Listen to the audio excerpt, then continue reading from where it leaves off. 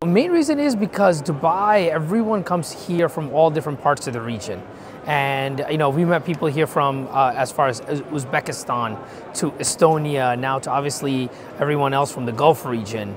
But it seems TGFM is the one place that we started off with. And be honest, that it was by luck. We weren't too when we started 5 years ago. We were like, oh, we'll see where we can go. And TGFM was the one that showed up because timing worked out.